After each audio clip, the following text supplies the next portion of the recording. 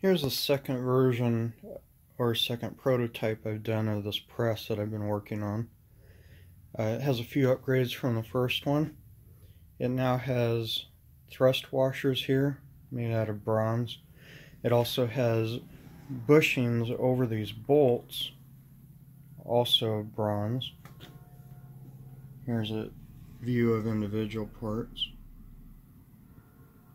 And then there's also a bronze bushing for the ram here. And it's cut to fit the diameter of this ram.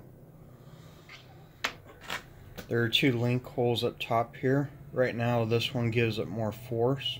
The other link hole will give full stroke. Right now the stroke is limited somewhat. The handle has been modified to be adjusted. Right now it's on its shortest setting. There's holes all along the inner portion here, and you can adjust the handle in about 4 different locations.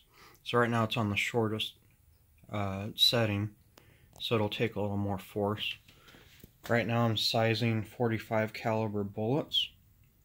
These are about 459 roughly, powder coated.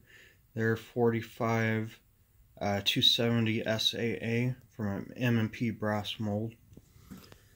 These are wheel weights and linotype. One coat of powder coat on here. Here's some more of those. This sizing die was cleaned with brake cleaner, and I don't have any lube on these bullets. I prefer to use Hornady one-shot case lube. It makes it much smoother.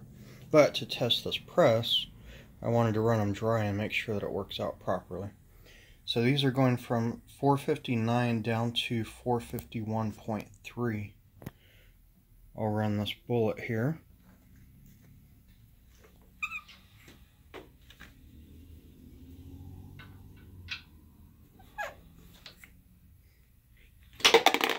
It takes a little bit of force, but it's not bad. When I ran this same type of bullet through here with the link set to give it full throw, it took more force. If I extended out the handle, of course, it would be easier. The lube makes it run much better, but some people may not choose to do that. This model isn't powder coated yet. It will be powder coated like the previous one. The shape has been changed somewhat. And the hardware may get upgraded a little bit here to look better. Again, this one is a prototype, so it's not quite finished and ready to go out.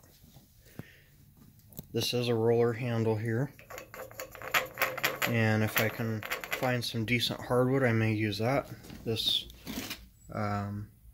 might be a birch that's on here.